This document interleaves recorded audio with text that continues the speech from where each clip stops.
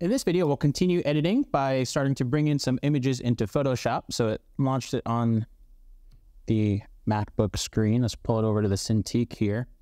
And the first thing I want to do is run it through action. So these actions are ones that created, I think I created them in the Golden Hour Shoot with Elise tutorial. If you want to see that, we started that. Basically, it's going to run through, create a base set of layers so everything's consistent. And it's also going to run it through Photo AI and Luminar Neo to get some base AI editing. So I have it set really low on that. And let's just run it through this. It's not going to save and close, which is something we added in some, yeah. Okay, this is adding a sky.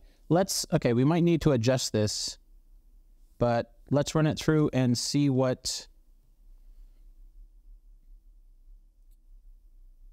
this looks like when we first run it. So you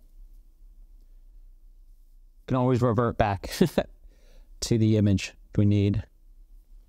So it popped open on the other screen here.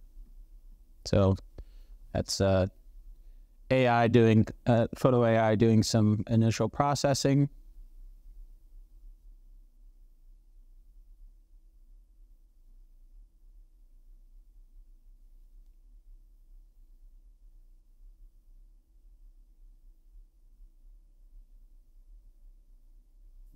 See you. So now Neo's opening Luminar. I'm checking to see if it'll open on what screen it'll open on. So I remember I mentioned the sky in the action. I remember from the Golden Hour Shoot. Yeah, so we did a lot of sky replacement in there, so we adjusted the action for that. But it's gonna pop up over here. And this is where we came in and picked the sky. So I'm not going to change anything. I'm just going to hit apply because we're not going to need sky replacement. So I already know we're going to adjust this. Yeah, so adjust the curve. So this is pretty specific to that. To that project. So let's revert our image back to this. And let's give this a new name. So this will be, actually, I think, call them the same thing. I will call this the action for this project. So inside this, we run through, let's actually, you know what? Let's just create a new one. We'll just do it from scratch, and rather than fixing that. And there we go. Okay, so we'll make this green. It's the one that we're currently working on. Okay, so with this recording, I'm going to hold down Option, double click in order to set that. So this is, I always like to keep the original photo, and then I'm going to hit Command J to duplicate. This is starting with Photo AI, so let's come in Topaz Labs, Photo AI. Let's run that. So with this, what I like to do is to do a little bit of sharpening. So you can see it's a little bit out of focus there. So let's make this a little bit bigger just to see. I guess it won't let me double click in order to make it larger. All right, so you can see it's sharpening there. It is adding a little bit too much to that. So let's bring it down a little bit. Might be a little strong. Remember, we can always add more to it also. So it's still initializing, adjusting, sharpening, preview updated. Okay. So before, after. Still adding a little bit of texture there. So let's get rid of any denoise and bring it down quite a bit.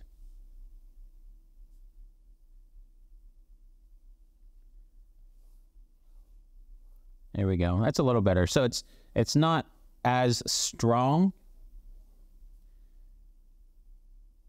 Might be able to get away with something like 25, but it's not introducing those textures either. Okay, so we're gonna stick with 25 and let that process. Again, that's going to be a base, so we can't always add it as we need to. But of course, you know, for a shot like this, this is a full body shot, so it's not going to be as close. But we also have some shots that are closer up, so I don't want to do too much. So with that, got it. Let's duplicate. You know, actually, I'm going to adjust this. Let's stop this. Let's get rid of this layer. I don't want... We don't even really need to duplicate this. We're just going to leave it all in... Oops. Deleting to the layers there. Okay. So once we run that, we have this. Let's just... So this is just going to be our edited, and then we're just going to lay it on top. For a lot of projects, I like to keep the history so I can go back. So I could go back if I wanted to, but just to keep it a little minimal, let's make this larger here. Let's zoom in a little bit. Okay, so let's find, trying to find, I can't see the scroll there. There we go.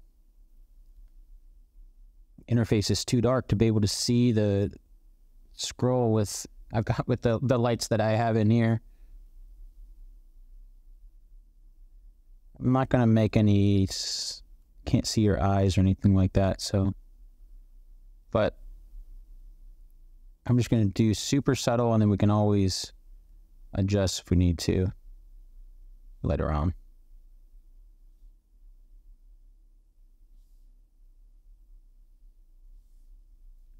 So these are the edits that we've made.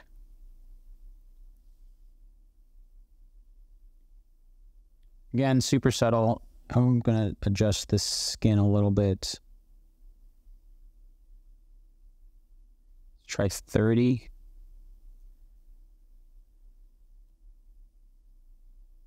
So just adds in a subtle smoothing to the skin. So we'll apply that. And then progress is over there. Okay, so we have that. And I think that should be it. We don't really, I'm not going to add in sky or anything like that, but okay. So we have this. Oh, you know what though? I'm going to do one more thing. Let me record. I'm going to create a new layer. So add a heel layer in case I want to, there are some things. So what I do on this layer, I'll come in, you know, with my heel tool, maybe make sure current and below, you know, oops.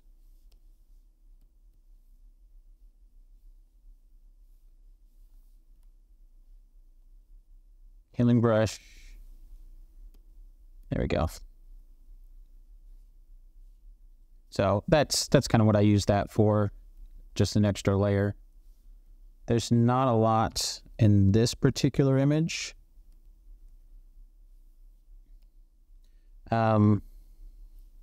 Actually, it looks like there is some.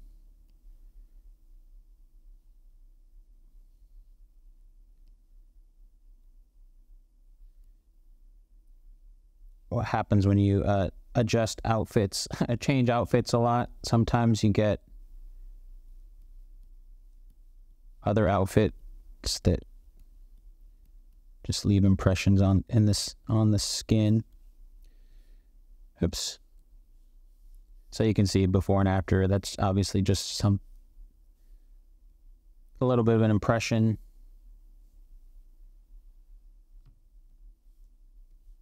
So it looks like we might need to do some of that sort of cleanup on these images. That's fine. Okay.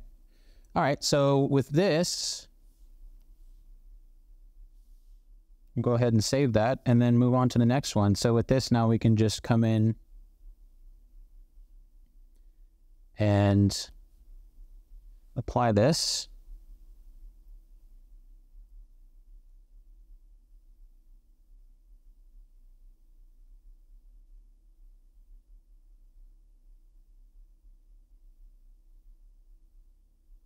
You know, let's try to, for the next one,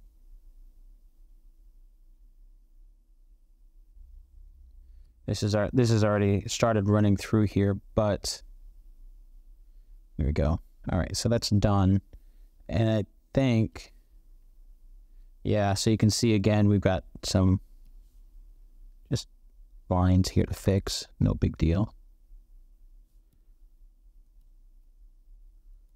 This one actually looks like it might be a little soft and focused too, so.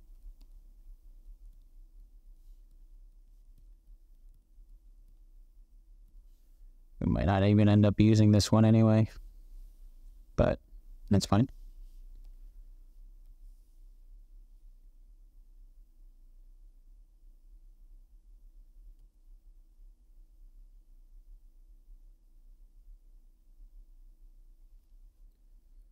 Process this.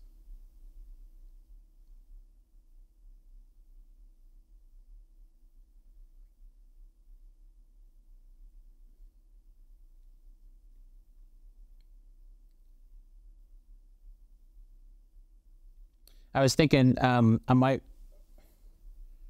run a batch process on these to get that and this initial action run.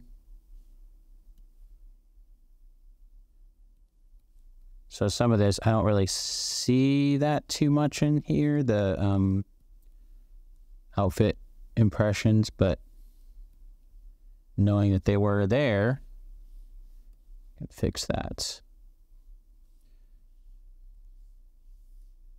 And again, for a lot of these are full body, so they're not going to be seen there. Let's come in and do image processor or batch, open files, and let's let it run through all of these. Okay, interesting. It won't let me set the background on that. That's fun. Interesting. Is that still saving? No. All right. Maybe the image processor will work instead of batch. All right, so I don't want to save it. No, that's going to try to save it automatically. Well, that might not be a bad idea. We could do that. Let's try open images, same location. Because then we'd have all the TIFF files, just like if we did the droplet like I've done before. So let's see if this will just let it run through all those, and then we can come back and start to clean that up. If that works, then that'll be the process that I'll use throughout this. Normally what I would do, if you watch my other tutorials, normally what I would do is create a droplet and then pull all of those in there. There's two issues with that. One, I've never really had luck with droplets on Mac as opposed to Windows. It just seems to work a lot better on Windows, creating them from Photoshop. But really the bigger issue, because I'm sure we can work through that part of it, but really the bigger issue is the workflow with Lightroom is it opens the raw files, whereas my normal workflow, normally, historically, I use Capture One more than I use Lightroom. Obviously, I'm using Lightroom for this project instead. But so what I would do then is when you open it from Capture One, it doesn't open the raw files like we have here. What it does is it actually generates the TIFF files at that point. So I can look in the folder while that processes. I can pull this over here. So in the actual folder, you can see the TIFF files that are being generated, but they're only being generated in Photoshop after the images are saved. So once we make these edits and we save them, because the raw file format can't support layers, Photoshop saves them as TIFF files. In the Capture One workflow, it's a little bit different because it will create the TIFF files initially, and quite honestly, that makes it easier. So I can say, okay, these are the TIFF files. Those are the PIX ones that we've filtered, we've created, and then I can just drag those into the droplet to make them run that droplet. Again, if you watch some of my other tutorials where I am using Capture One and that workflow, you can see how that workflow works. But so it won't quite work as easily with Lightroom, just because of the nature of how it opens the files in RAW. So I'd have to come in and try to figure out all the numbers for all of these, which are the ones that are flagged. I mean, I could take them and I could export the originals into a new folder, or there's workarounds and things like that, but all of that takes extra time. It just takes away the time from doing it automatically, and I try to get things done as fast as possible. So, all right, so this is running here. So it looks like it's running through, and then if it'll let me, it's still processing.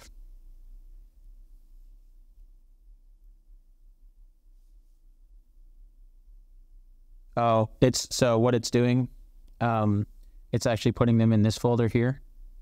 That's fine. We'll just move them out. So it creates it in a TIFF folder. But we'll just move them back into here.